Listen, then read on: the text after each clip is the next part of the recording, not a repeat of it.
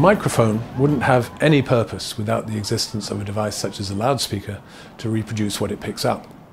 Interestingly, microphones and speakers are to some degree interchangeable. Microphones are the beginning of the recording chain. They pick up audio sources and vibrate just like the human eardrum. Each mic is, in a way, like a mono ear.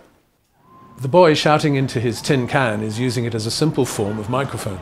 It funnels or focuses his voice into sound waves that are carried along the string and then are converted back into the movement of air by the receiving tin can.